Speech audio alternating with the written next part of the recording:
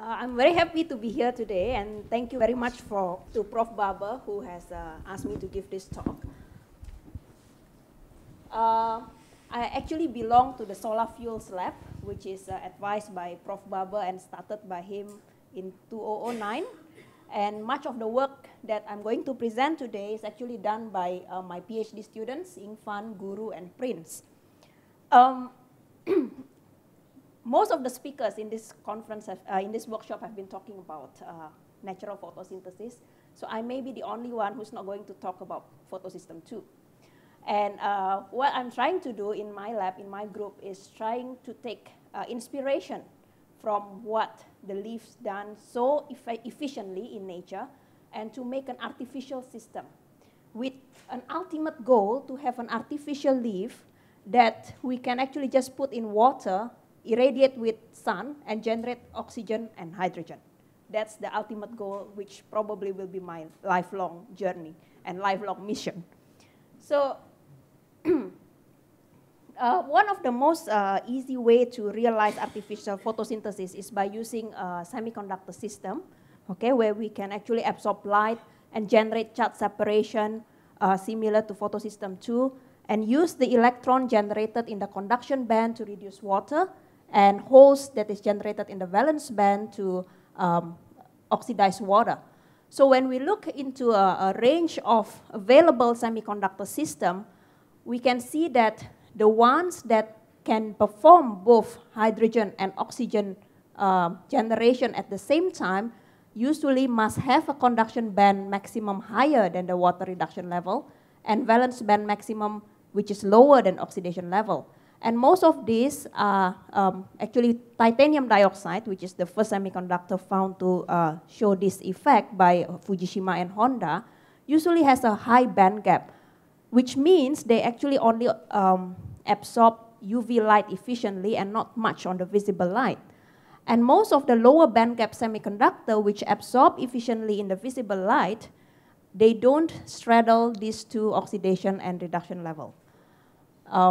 So in this case, many of us actually decided to work on either the semiconductor that generate oxygen or semiconductor that generate hydrogen in a simple photoelectrochemical system where the N-type semiconductor used to generate oxygen is used as a photoanode, and the P-type semiconductor which generate hydrogen is used as a photocathode. So in this talk, I will mainly discuss about two semiconductor systems. One is the hematite, which is used as a photoanode, and towards the end, I will talk about our P-type semiconductor, which is a castride system used as a photocathode. And most of our group objective is actually trying to match the time scale that James Duran has talked about just now, how we can match the minority carrier lifetime in our semiconductor system with the oxidation, the time scale of the oxidation or reduction of water. And we do that by a lot of engineering, doping, surface modification, etc. So hematite, just a brief introduction of this material, has a nice band gap, 2.2 eV. So it has a reasonably good visible light absorption. It is stable in wide pH range because it is rust. So you cannot, so it's already very stable in its form. It's abundant, cheap, and non-toxic.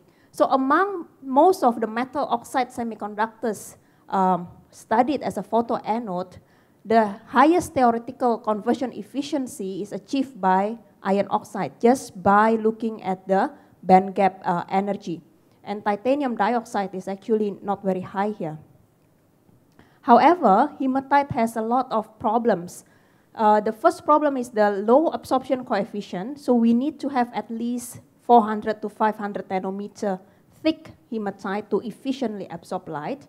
But the minority carrier diffusion length is very small, 2.2 to 5 nanometer, which means if we just make a thin film of hematite, only 2 to 5 nanometer thickness can actually separate the charges efficiently. Otherwise, the recombination, the bulk recombination will dominate and we don't extract enough charges. So one clever way to overcome this problem is by doing nanostructuring. So we can still grow a nanostructure with absorption depth similar to the required ones for light absorption, but we engineer the width to be in the order of the minority carrier diffusion length. So at the same time, we can absorb light and still have enough charge separation.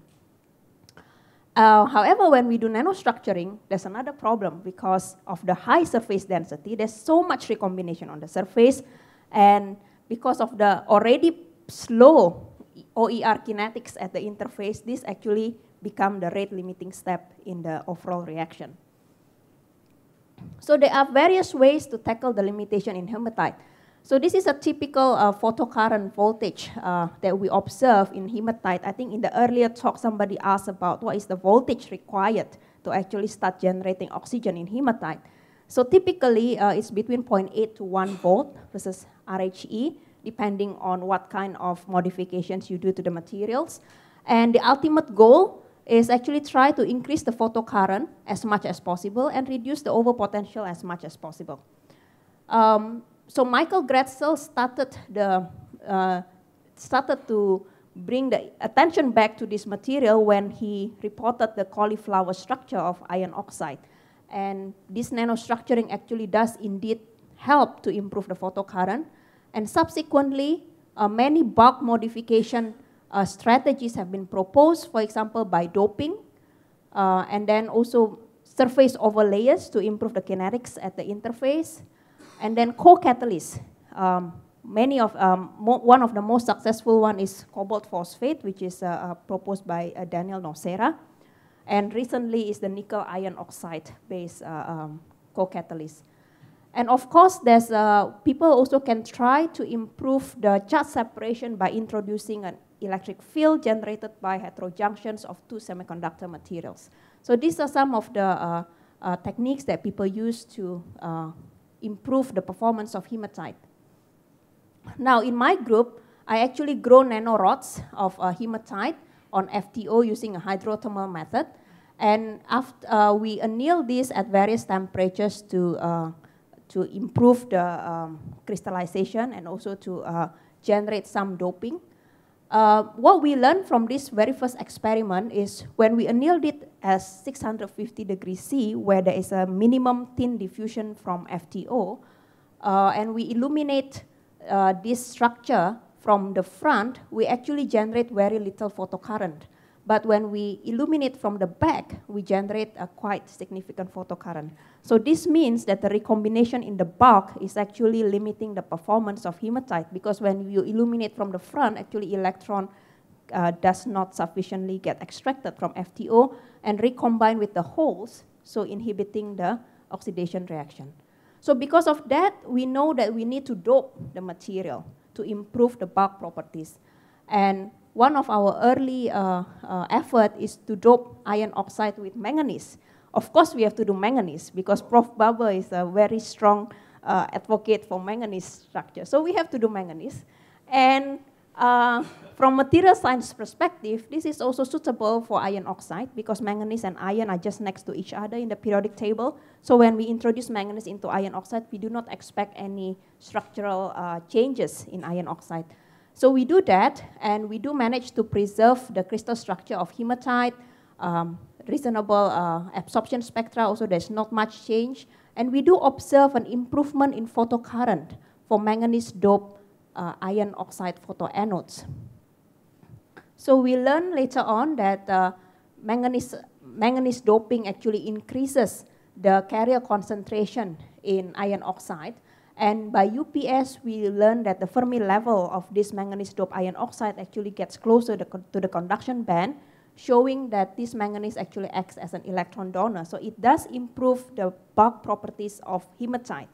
Now, we also observe from the chopped photocurrent measurements that the transient current in manganese-doped hematite is actually much better than the pristine hematite, which give us an idea that this manganese may also work as a catalyst.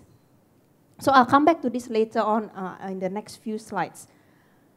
So we know that iron oxide, we need to improve the quality of the surface in order to improve the kinetics at the interface. So we do this simply by spraying another layer of hematite on top of our nanorods. And we actually managed to preserve the nanorod structure. We just have a fatter nanorods, but we do see a shell of hematite. And we do observe an improved photocurrent and improved transient, which means that this core shell structure helps us to improve the kinetics at the surface. Now, so now we use the intensity modulated photocurrent spectroscopy together with Roll and Fatwa at Helmholtz and Prof. Laurie Peter from University of Bath to really understand the role of manganese and the shell structure. What we find out is that manganese actually increase the charge transfer rate constant, which means that manganese actually is involved in improving the catalytic activity at the surface. And this is a little bit unexpected because this is slightly different from what we intended to do at the beginning, but actually similar observation has been observed when people dope hematite with tin. Separately has been found as well that there's a catalytic activities going on at the surface. And this may be also true because when we do depth profiling of seams, we found that manganese tend to segregate at the surface. So there's a manganese-rich surface on our nanorods. And then the core shell architecture itself seems to reduce the surface recombination rate constants, which indicate that an additional layer of hematite actually pacificates the surface defects and enhance and reduce the recombination and enhance the whole extraction. So these are our main findings for hematite.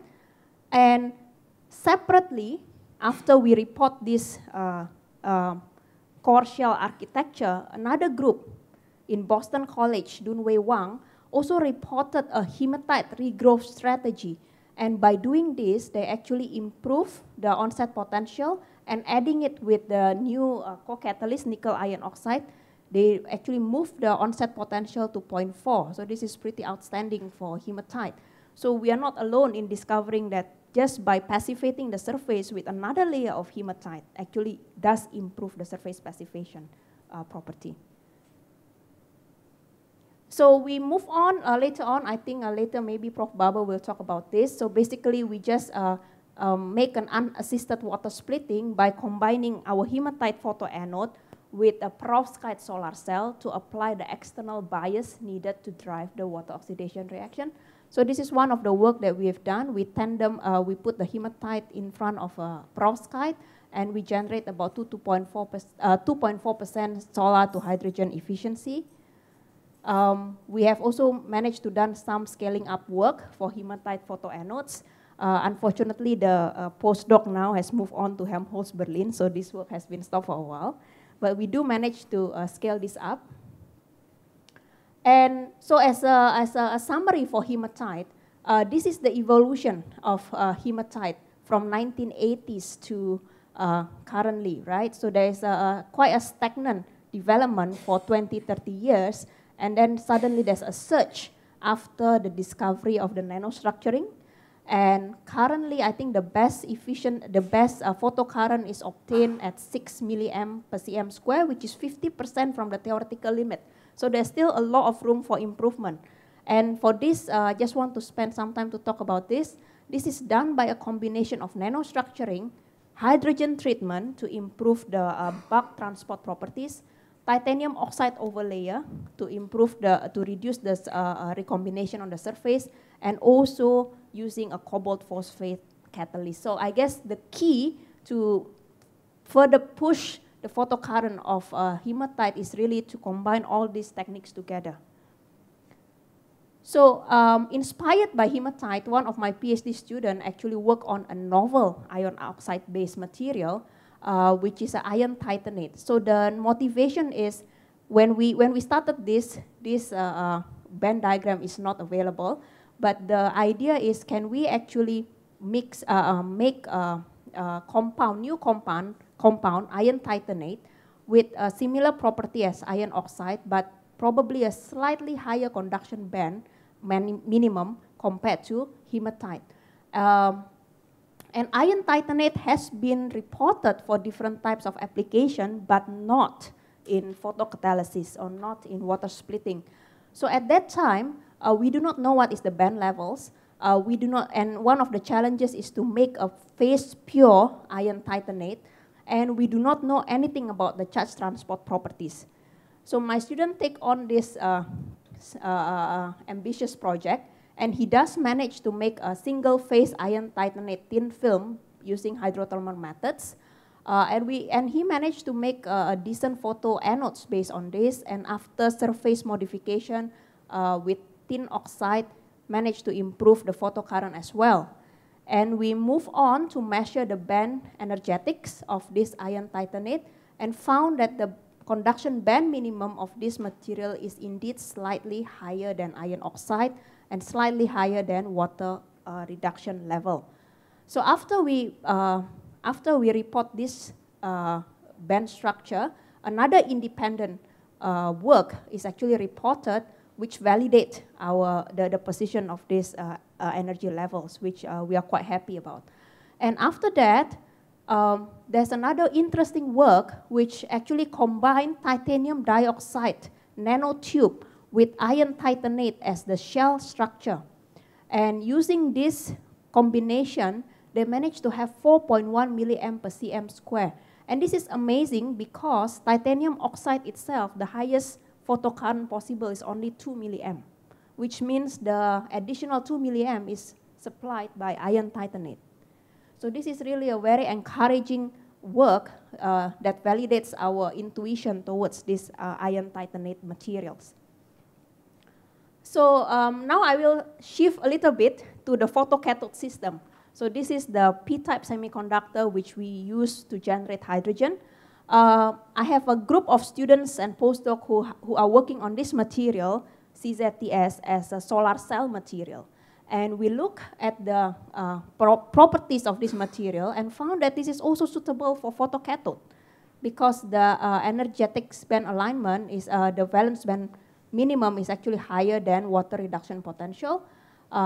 It has a good absorption coefficient, it's earth abundant, and if you look at the prediction here, given the band gap of 1.5 EV, the STH efficiency can reach more than 30%. So this is a very interesting material to look at as photocathode.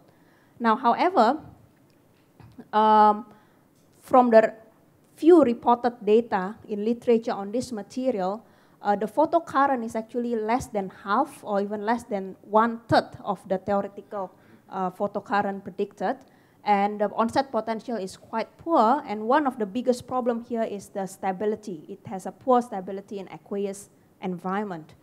So some of the earlier work on this material as photocathode usually use N-type material, either cadmium sulfide, indium sulfide, or zinc sulfide to generate charge separation at the interface, and then they put another coating layer of oxide to improve the stability in aqueous environment. So there are several reports on this.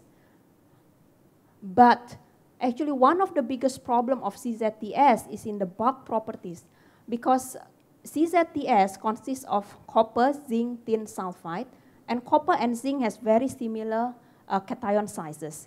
And because of this, they tend to exchange with each other very easily to form a copper-zinc antiside, which causes disorder in this structure.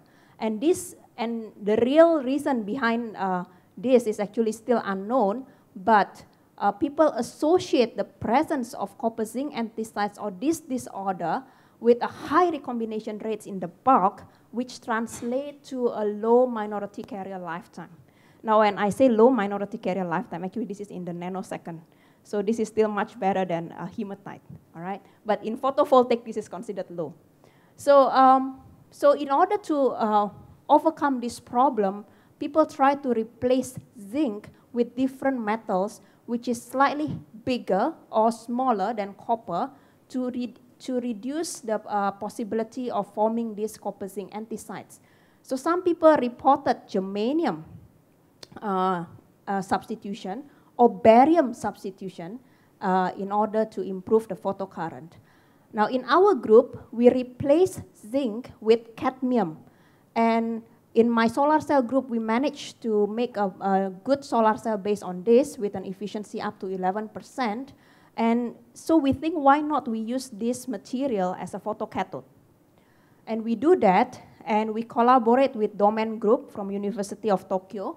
So Professor Domain's group has reported a very effective coating layer of titanium moly to protect the CZTS or CIGS photocathode. So we collaborate with them, and we managed to show a very nice photocurrent using CCCTS, CDS, and titanium moly combination.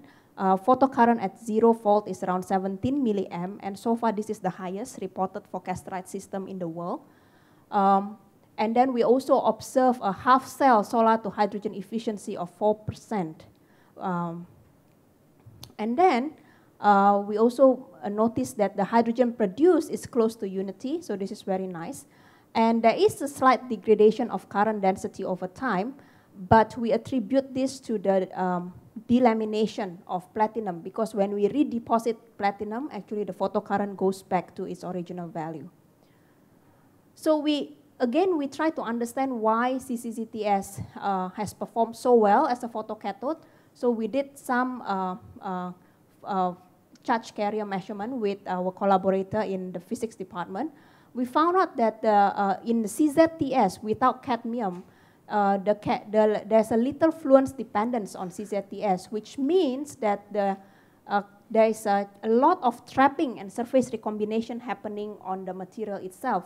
But when we use cadmium, actually there is a fluence dependence, which shows that when we use cadmium, we actually have a lot more free carriers and less recombination.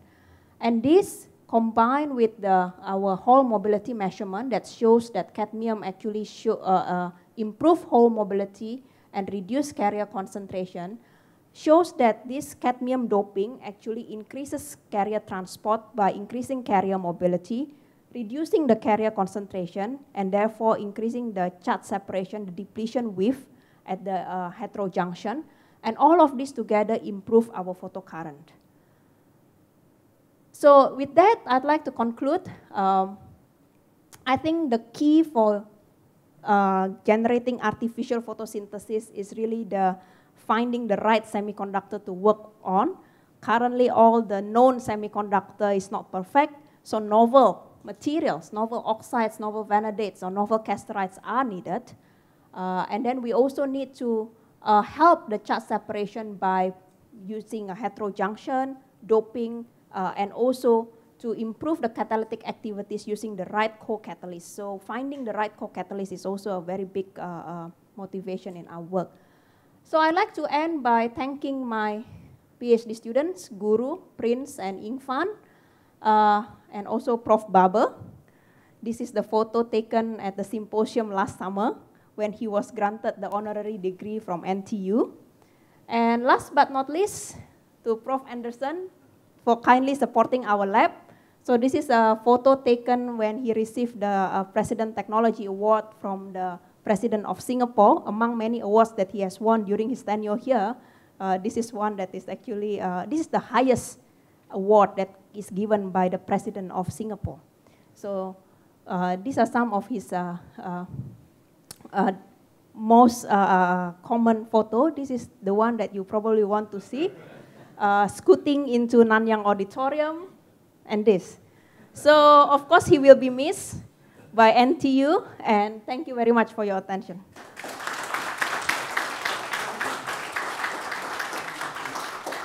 We have time for a couple of questions.